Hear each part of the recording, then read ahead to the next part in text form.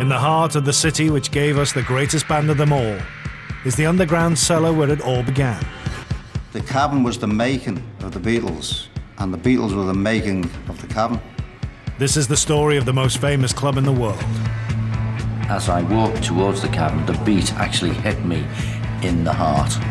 An iconic venue whose fame couldn't save it from demolition. You couldn't believe it. The Cavern would have been in America. It would have been a shrine.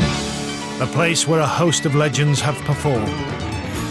Playing the Cavern was quite special for us. But whose name will always be best remembered as the birthplace of the Beatles. To see the Beatles, it was just skull-shattering. You could lean across and touch them. We'd seen Elvis, but that was the movies, that was America, that was another world. This was ours, this was on our doorstep in my hometown.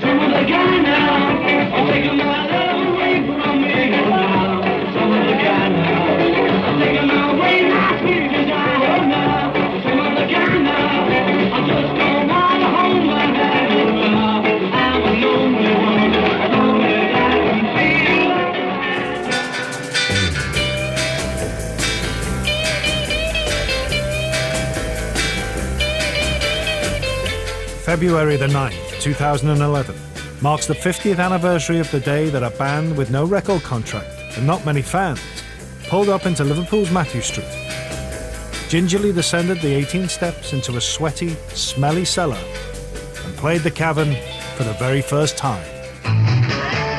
Over the next 2.5 years, the Beatles would tread the cramped Cavern stage nearly 300 times. By the time they finally said goodbye to the place, Beatlemania had swept Britain and the Fab Four were about to conquer the planet. We count ourselves lucky because for, 7 pence as it were, you could not only see the Beatles but hear them sing as well. The Cavern is a crucial part of the legend of the 4 Liverpool lads who shook the world. But what was it like to witness history in the making? I came down here and never seen anything like it in my life. I'm in town and, this is the den of iniquity, my mum used to call it. It was hot and sweaty and very dark. I mean, you didn't have, It was a death trap, to be honest with you. Yeah, it was a sweaty place, but that's what rock and roll was about in those days. That's why we loved it. The very first thing that would hit me when I went to the Cavern was probably the smell. It was this mixture of rotting fruit from the warehouses above upstairs, urine from the toilets, which weren't the best in the world. Smoke, the hot dogs, and the disinfectant they threw down the next day to get rid of the smell. Whenever I think of the Cavern, I never think of how great the kids were, how good the sound wasn't. Mention the Cavern and I immediately think, nettle. And the smell lingered on your clothes. You'd be on a bus going home and then somebody would get up and sit in front of you and you just go like that and you go, she's been the Cavern. There are places I remember all my life, though some have changed. The Cavern started out as a Victorian fruit warehouse and served as an air raid shelter during the war, before opening as a jazz club in 1957. All these places had their moments. The Quarrymen, a skiffle band formed by a teenage John Lennon, played there in this early incarnation. Because skiffle come out of jazz, they sort of tolerated skiffle. Yeah, it was regarded as a form of jazz, so it was tolerated in the Cavern. But it was in 1961, by which time the Quarrymen had evolved into the Beatles and the Cavern had become a rock and roll hotbed, that this basement in a Liverpool backstreet started to become a place where people's lives could change forever. The first time we came down to see another band called Dale Roberts and the Jaywalkers, because we heard that he could sing like Cliff Richard and the band could play like the Shadows. So we saw them, and when we got up to get out, they said, this other band's coming on now called the Beatles.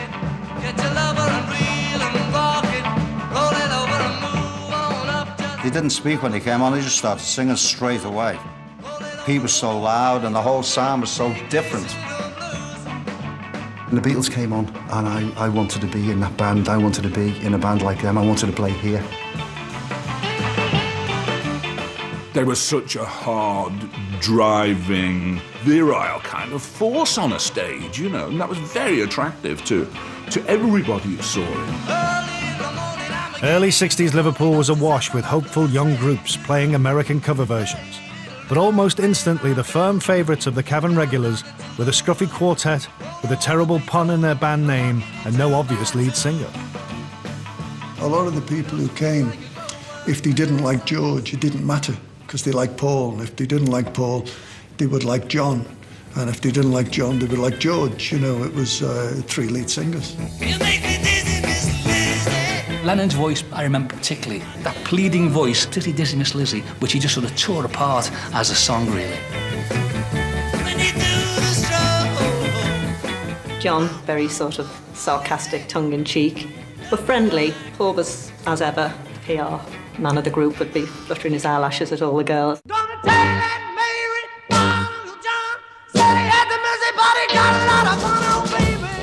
Even though John was the leader on stage and cracking gags and things like that, Paul was really the singer. He could do all Little Richard songs. Well, a song to John with one hit is Sally. He saw Mary coming and he don't give me. To hear Paul rip into Long Tall Sally and stuff like that, you know, geez, where did that voice come from? And completing the classic early Cavern era Beatles lineup of John, Paul, George and Pete. Mean, moody, magnificent, Pete Best. I mean, he was a hell of a loud bass drummer, and he just used to lock in with McCartney's bass. The sound that they had, Pete was very, very crucial to that sound. And that was the sound that made them so popular here. He was moody, he didn't speak, he didn't ever say anything. He was just shy, wasn't he? Yeah, Shy. he sort of looked down under his eyes at you and always lovely. Yeah. It was definitely a James Dean situation, you know, where girls would just wait for him to smile, and he never did. In those days, I had to crank out a solid beat. If the girls were trying to make me smile, you know, I had my head down, I'm concentrating on what I'm doing. Now and again, I give a little grin. A special bond was formed between the 4 Beatles and the teenagers paying to see them.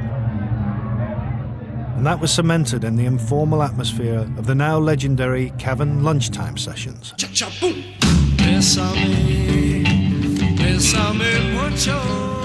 And it was great because the kids would come from work in the lunch break, come down here and have a hot dog and a Coke. So,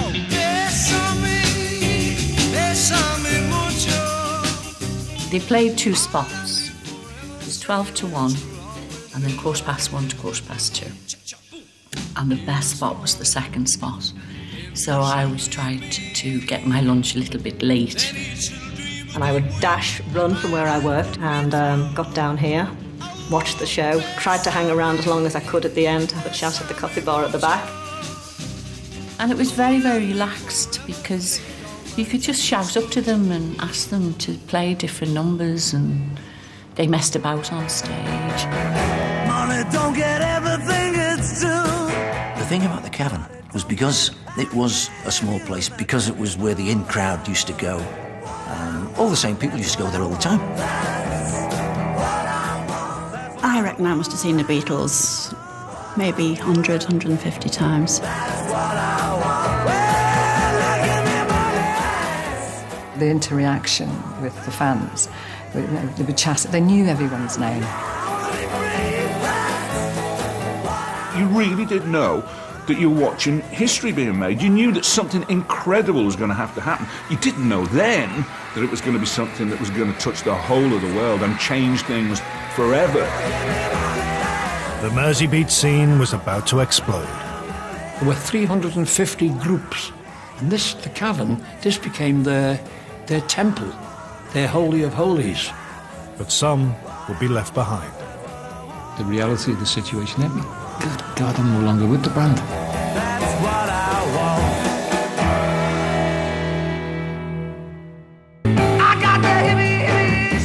It's 50 years since the Beatles played for the first time at the Liverpool club that will always be connected with their name, the Cavern.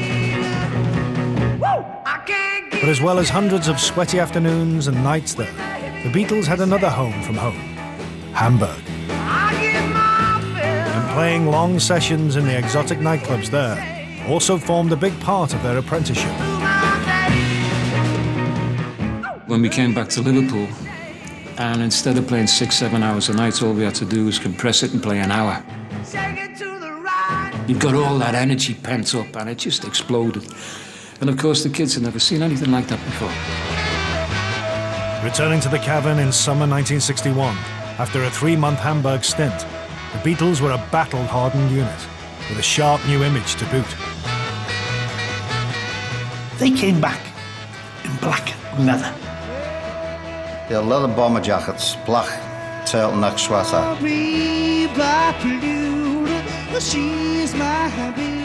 black leather pants and pointed Italian shoes. The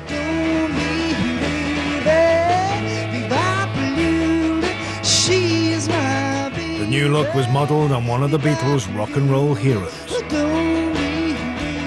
We wanted to be like Gene Vincent, you know, we wanted to be rockers. What became stuff that we'd wear for knocking around became our stage gear, basically. We lived in it. We wore it on stage, we wore it off stage. So leathers became a trademark with us. Hard on the heels of the leather look came a new mop-top hairstyle, for the front three anyway, soon to be adopted the world over. The Cavernites were unsure about it at first. Nobody wore their hair forward apart from, you know, unfortunate kids at school who got their hair cut by the dads using a pudding basin. And there was a kid on our estate, and he, very early on, after seeing the Beatles, combed his hair forward. He got beaten up on our estate. I mean, it was that, you know, it was that odd a thing to do. But the biggest breakthrough for the Beatles was that in Hamburg they had cut their first record. They had provided backing on the rocked-up version of a kid's favourite, sung by Tony Sheridan, an expat Brit, big in Germany. And this was to have a seismic effect on the Beatles' career back home.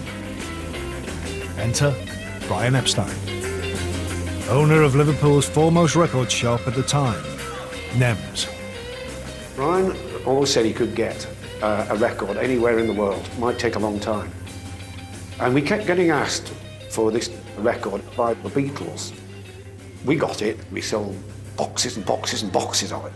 One day, Brian came into Nems and he said, Alistair, do you remember that band that we sold all those records for, the Beatles? So I said yes. He said, well, they're playing at the Cavern Club. One Thursday lunchtime in November 1961, 9 months after the Beatles' Cavern debut, Epstein and Taylor made the 2-minute walk from the record shop to see them play. I remember the day Brian Epstein came down to the Cavern. We were here then, it was a lunchtime, and Bob Wooler had announced over the microphone, please welcome Mr. Epstein from Nems. Sweet little 16, she got the grown-up blues. And I remember actually thinking how old Brian looked at the time, you know, because we were so young ourselves. And I think he was 27 or something when he came down here. She'll have to change her It's quite very posh, dressed very well, immaculately dressed, and just a businessman. He was awfully posh, but sort of had never been with the plebs like us. And he came down and all these children down there dancing and smoking. But he loved the raunchiness and the aggression.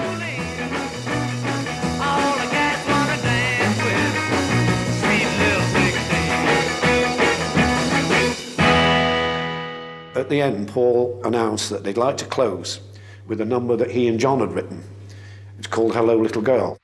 Hello, little girl. Hello, little girl. And I thought, if they can write songs as good as that, you know, and I thought no more. That was just casual thought in my own head. We just put our head round the door, Brian did, and just all he said was, you know, this is my assistant, Alistair. And they just, I think they said, you know, what brings you here? And we just said, thought you were very good, bye. It was as quick and as simple as that. Then we went to Peacock's, for lunch. Brian said, you know, what do you think of them? And I said, I think they're absolutely diabolical, but magic, absolutely fabulous. Out of the blue, he just said, think I could manage them.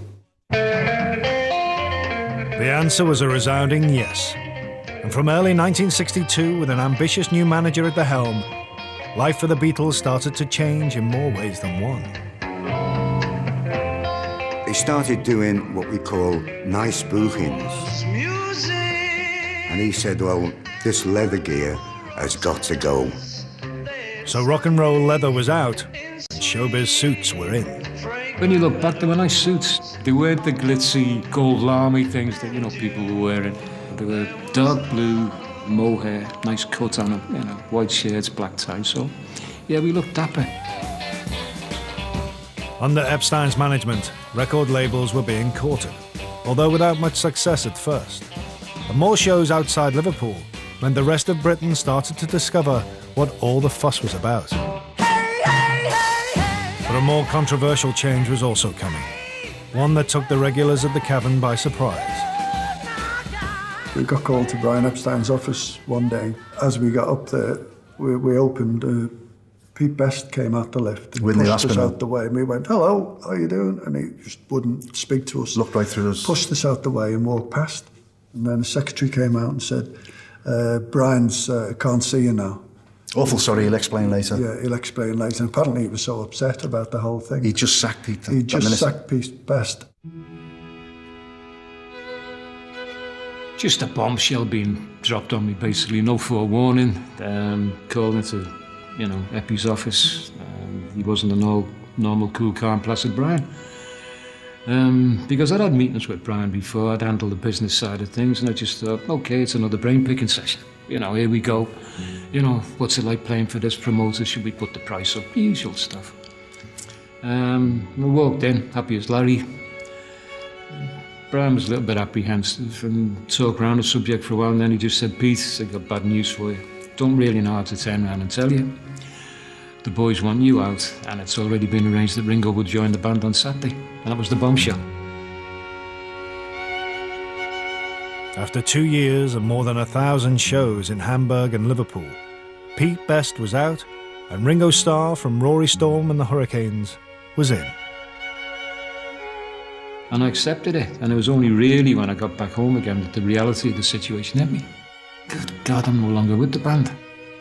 As to the reason why, there are many well-worn theories, from jealousy of Pete's female following, to his not adopting the Beatles haircut, to his quietness on stage. There's that many conspiracy theories over it. I stopped worrying about it many, many years ago, Life goes on. If you keep looking back over your shoulder all the time, then you will end up bitter and twisted, but there's more to life than that, Yeah, it happened, but take it on the chin and get on with your life. Peter gone, but the Beatles juggernaut powered on, with TV companies starting to pick up on the buzz from the Cavern. So as it happened, Ringo's first lunchtime session as a member of the Beatles in August 1962 was filmed by an ITV crew. It's the only footage of the Beatles at the Cavern and captures irate Pete Best fans, furious that some other guy was occupying the drum stool.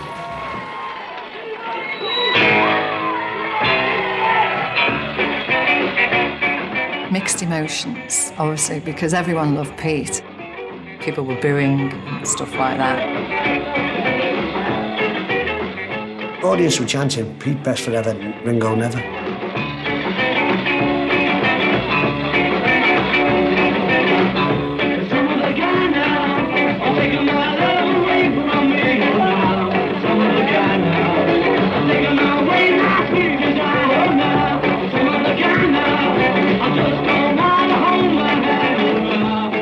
For a brief period in summer 1962, the former Cavern idols found themselves the villains of the piece in the eyes of the devotees of their former drummer. George came in with a big black eye. And what's happened to you? He said, oh, someone's annoyed that we've sacked Pete, so they give me a punch. I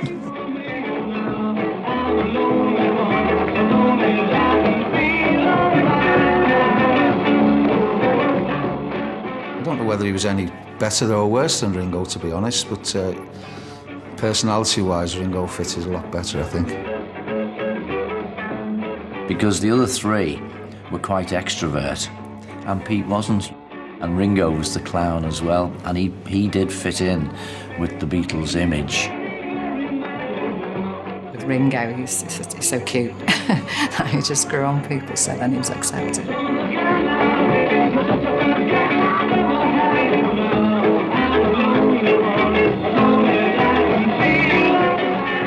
Once Ringo had won over the doubters, the classic Beatles lineup was in place. But gone for good were the days of the Beatles as a kind of cavern house band, playing 3 lunchtime sessions a week.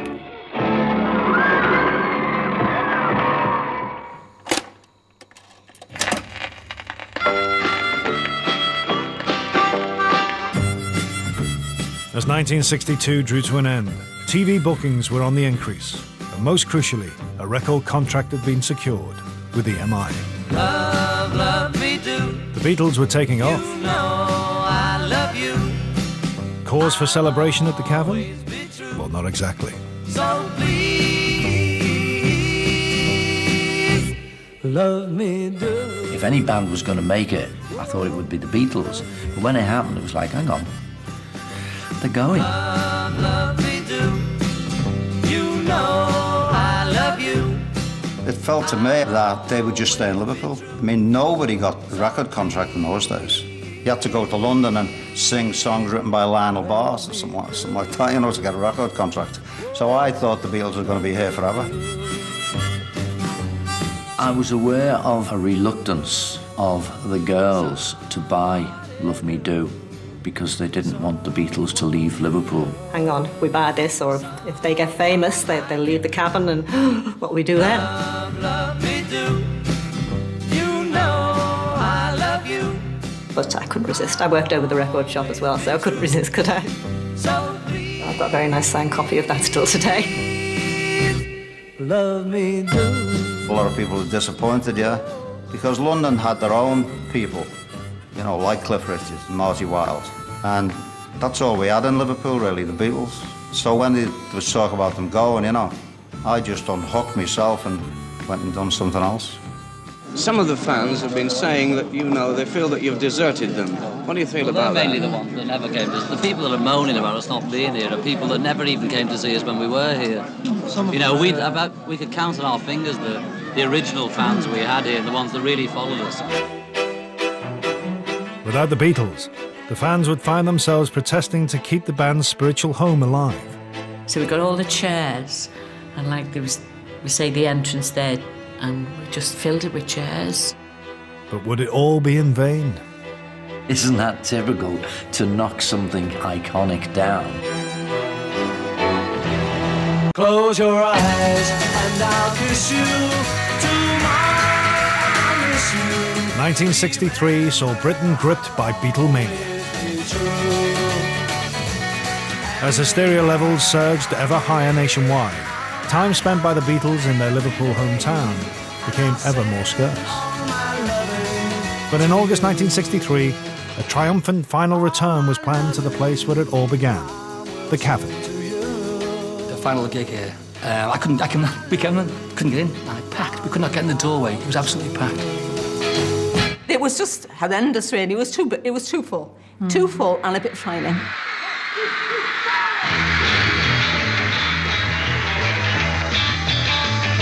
Well, she was just 17, you know what I mean.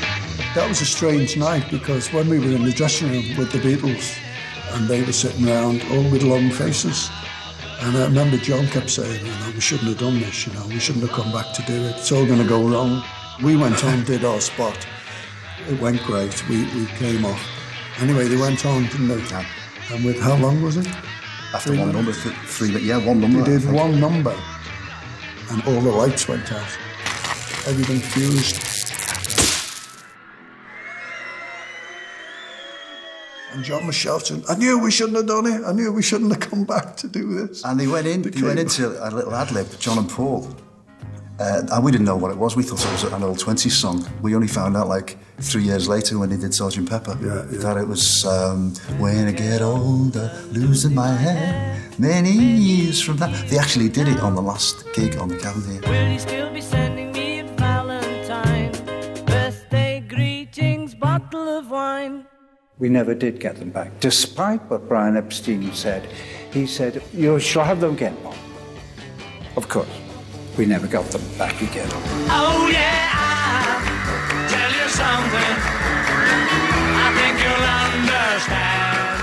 The Beatles had outgrown their old stamping ground. The kind of fun they used to have down in the deep, dark cavern was now more likely to take place under TV lights, swapping witty lines with entertainment A-listers of the day. The television people said, would you like to come to Manchester and do a quick interview with the Beatles? Every time he's down to me. And we just started chatting about different things. I said, well, I think I'd like to have a go at this pop singer myself. Have you no ambitions to form a group yourself? Love to. Love with the boys. Yeah. Kenny and the Cockroaches. No, I mean, Kenny and the Cockroaches. The only thing is I'd have to change my name, you see. I couldn't just be Ken Dodd, could I? I'd have to have a, like you're the Beatles. I'd have to have a name like Cliff or Rock, something earthy. Well, I don't know, eh? Cliff Dodd. No. Rock Dodd? No, let's invite suggestions for an earthy name for me. Yeah, well, what about that, fellow? Eh? Sod. They were still able to be down to earth. They were still able to be for Liverpool lads. But the Cavern success story wouldn't be just about the Beatles.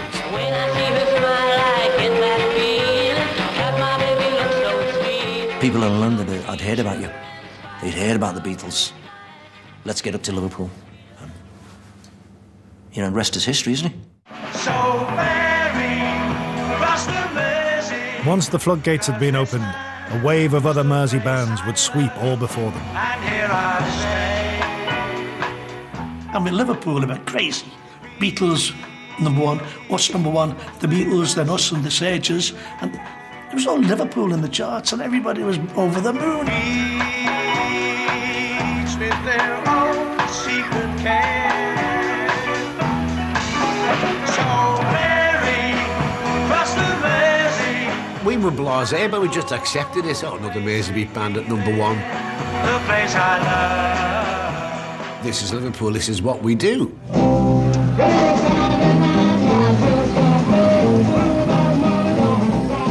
More and more groups from outside Liverpool were drawn to the club that made acts famous. Mancunians like the Hollies and Herman's Hermits regularly made the short journey westward.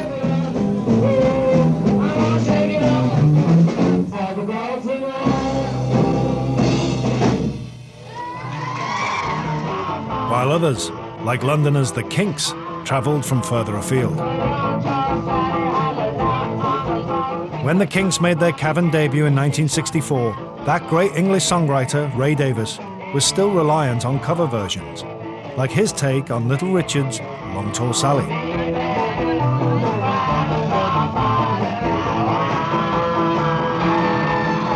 By the mid-60s, a pilgrimage to the Beatles' former musical home was a must for up-and-coming stars like the Kinks. But on the rare occasions that the Beatles themselves returned to Liverpool, a visit to the Cavern was no longer on the agenda. July 10th, 1964, saw Liverpool host the northern premiere of the Beatles' first feature film, and the frenzied scenes of fainting teenagers that had been sweeping the country were about to engulf their hometown.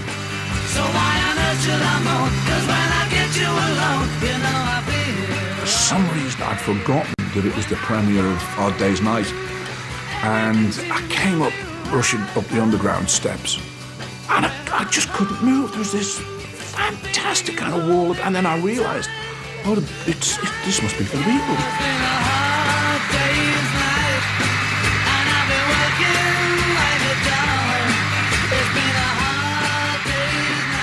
Any moment now, the Beatles will be coming on the balcony. We were going on the balcony and we were just in the room at the back and we went near, to look. And my mouth fell open. I couldn't believe the amount of people in Castle Street. It was just shocking. I was probably halfway down Castle Street. It was a hell of a crush. Still the casualties mount up. They've been put at about 100 by the St John ambulance men. They're falling like ninepins. Liverpool's never seen anything like this. Just listen to those screams. The Beatles came out and they looked like 4 puppets with their suits on and their hair's just so.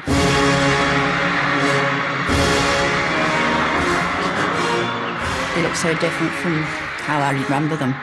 Completely changed. They look like well brought up, respectable little boys, not you know.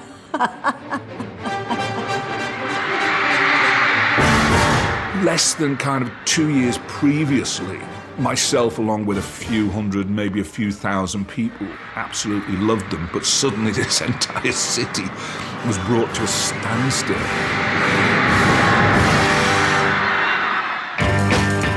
But for all the continued success of its most famous sons, Merseybeat was on the wane, and so was the Cavern. People try to put us to down. Talking about my generation. London bands like The Who, Cavern performers themselves in 1965, were on the up. Liverpool was becoming old hat. What went wrong? The Liverpool bands stopped having hit records. You know, the only ones who carried on having hit records were the Beatles, really. Until one February evening in 1966, the staff gathered to hear a dramatic announcement from the Cavern Club owner, Ray McFall. One night, Sunday night, Ray McFall comes down and says, the bailiffs will be here tomorrow morning. Keep open all night, let anybody in for the last night. We went round all the clubs in Liverpool and we said, the Cavern's closing tonight, but we're not going to close. If you want to come down, we're going to stay playing here till we get thrown out. A few of us got together and we decided that we'd barricade ourselves in. So we got all the chairs and like there was, we say the entrance there out and just filled it with chairs and thought we were very brave. We were down here for hours. The groups played for free. There was everyone down there, Crying Shames, Rory Storm, my friend Billy Butler was here. All the hideaways, all played, just kept playing, jamming. And towards the morning, I went on stage to tell the kids, when the bailiffs arrive, resist them. But when the police arrive, that's it. Next morning, in came the bailiffs and the police. Time for the evicted Cavernites to take to the streets.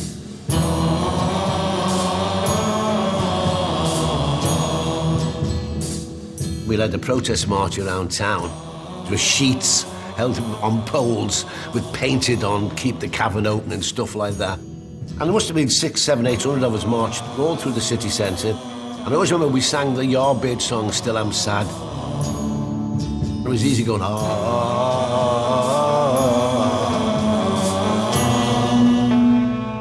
It seemed the right thing for it. When we got into Matthew Street, I got hoisted up on top of the cavern doorway and we laid a wreath there. And that wreath stayed there till it died.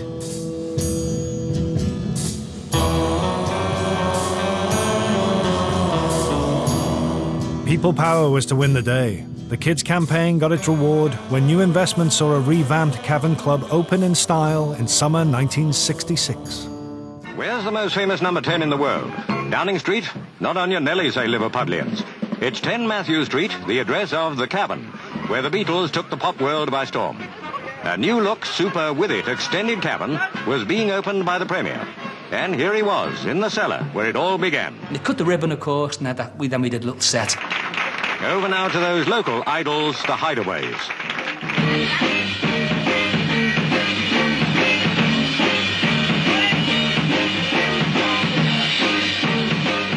The Cavern was embarking on a new chapter. We came on the second wave. Those 6, 7 years younger we were, that's the difference. But the Cavern still, to me, still great.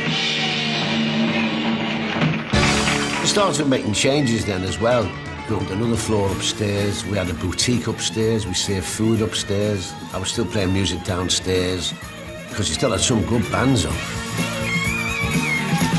As the 60s reached their end, the sounds floating up the steps into Matthew Street were growing ever heavier. Joining the likes of Rod Stewart and Elton John, who both trod the famous boards before making it big, were Queen, who played one of their earliest gigs at the Cavern in 1970. The Beatles really were our heroes, and playing the Cavern was quite special for us. The place itself is fascinating because, of course, you think it's going to be something rather grand because it's world famous, but it's tiny, and you're playing under these little arches. It's like sort of being in an underpass, really. But as the new decade wore on, the Cavern seemed to many a relic of a bygone age.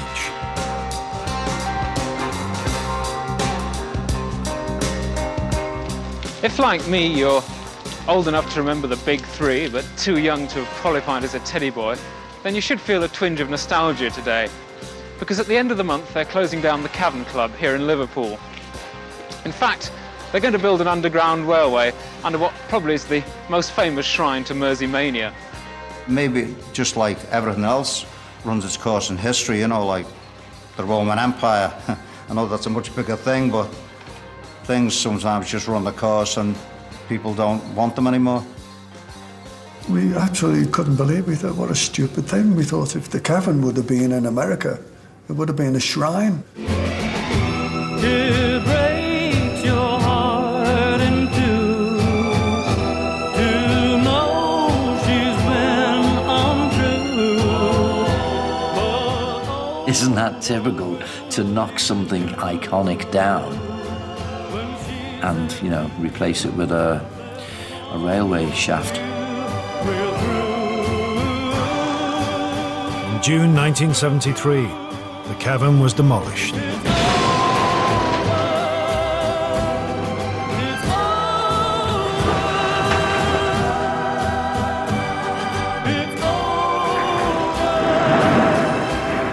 There weren't any marches or any mass protests or anything like that.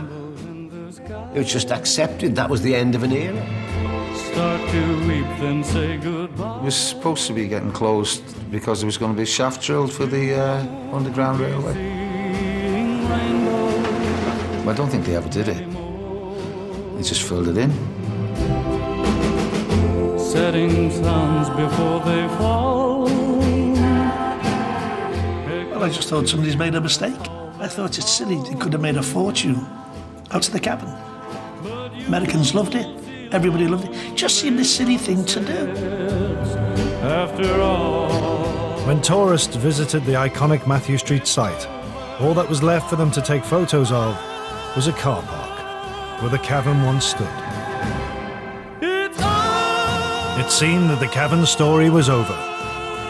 But was it?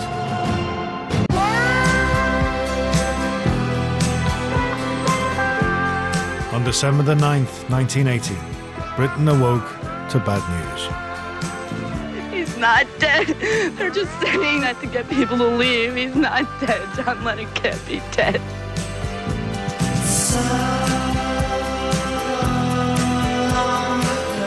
I think it was such a shock. To those of us who knew him, it was a shock. It was quite a surprise to realise the rest of the world felt the same. Strangers sort of crying and things like this, and it did sort of make us all wake up a little bit, really.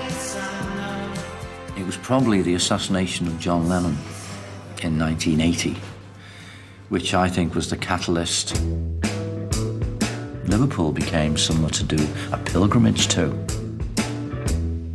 But devotees seeking the legendary Cavern, where it all began for John Lennon and his fellow Beatles, were in for a shock. All they found was a rubble-strewn car park. There was no Merseybeat Mecca to visit. Although confusingly, there was a club on the other side of the street with the old Cavern sign outside it. The then owner, Roy Adams, decided that he wasn't going to let the Cavern be buried underground, so what he did was reopen a premises across the street and called it the Cavern Club, where it remained for a couple of years. The club changed its name from the Cavern to the Revolution and subsequently changed its name for a third time to Eric's. And in 1976, you walked in this doorway into a club that became Liverpool's iconic punk club. Just meters away from where the Cavern once stood was a new club, housing the musical stars of a new generation. Nice girl's not one with a defect. Cellophane shrink wrap so correct. red dots under illegal lakes. The Eric's flame burned briefly, and its doors closed for the last time in 1982. But by then, plans were afoot to bring the most famous club name of them all back to Matthew Street. The Cavern would rise again. Immediately opposite this doorway now, you have the entrance to the new Cavern Club, which was rebuilt and reopened in 1984. So we're about 22 foot underground, about 8 foot deeper than it was in its heyday. This is the Cavern Club today, and it's been rebuilt exactly as the original looked. We even have the original bricks on the ceiling and the archways. People walk in the door today. They expect to hear the music that was familiar to them of that period in the 60s, and that's what we do.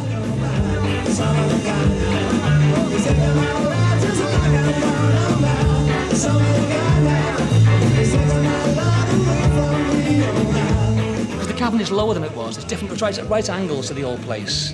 I remember the Cavern, but it's a very good facsimile. It really is, and it smells better too.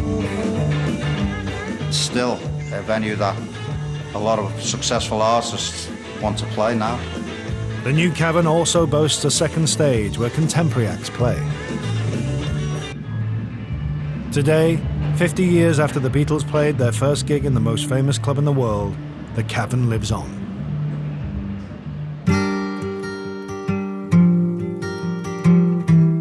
But with the passing of the years, many of the leading lights of the Cavern's heyday are no longer with us, and the memories this iconic venue evokes are bittersweet. I look at you all, see the lover that's sleeping, while my guitar gently weeps.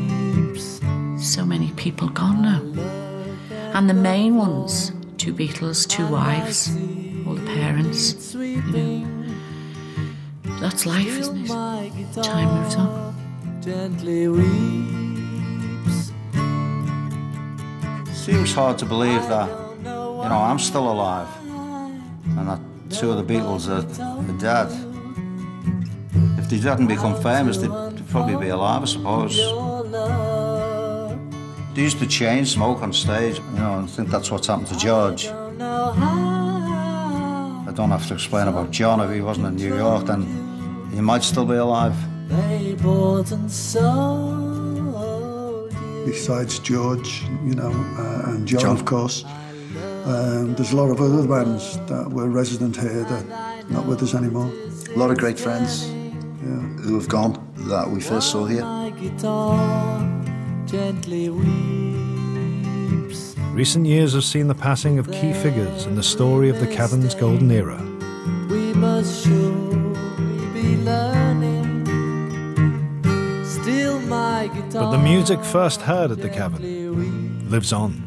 We've still got Paul. 1, 2, 3, 4. And to mark the millennium, Paul McCartney made an emotional return to where it all began. You were just 17. We stood there like schoolboys again, he was just terrific. And that's where he belonged, the Cavern. How could I dance with another more than I saw her? Even though it wasn't the original stage, it was still a great gig. And it was rock and roll. I can see that before too long, I'll fall in love with her. I see. The Cavern is so famous around the world now. You go to any country in the world, and what do they want to talk about? The Cavern, the Beatles, where it all started. While the reborn Cavern goes from strength to strength, its greatest days are preserved in the memories of those who were there. Memories of the Beatles stepping onto its tiny stage, of the Mersey sound conquering the pop world, Be there. and of DJ Bob Wooler spinning the schmaltzy ballad that always marked the end of another amazing Cavern night. To answer your unspoken prayer. A Bobby Darin disc called I'll Be There. When the little things you're doing. That was always the last record he played, and you knew there was no hope after that. You had to go. Don't you worry, darling, I'll be there. The most famous club, I think, in the world is the Cavern. And I can't really see any other club taking it over now because conditions have all changed, and for a small club, I think this is the place, and it always will be the place.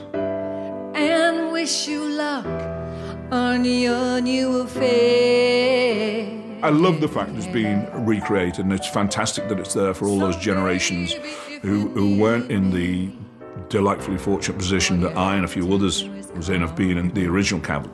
And don't you worry, darling, I'll be there. We've come so far now. We're 50 years on from when the Cavern opened. I wonder when it will eventually fade away. Will it ever fade away? Certainly not in my lifetime. That there is someone who cares.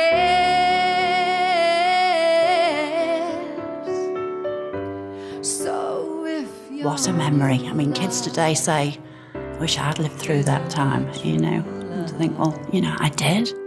Don't you worry, darling, I'll be there.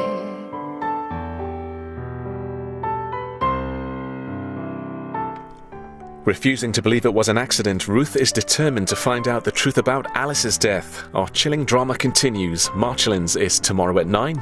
Next, international football highlights. Denmark versus England.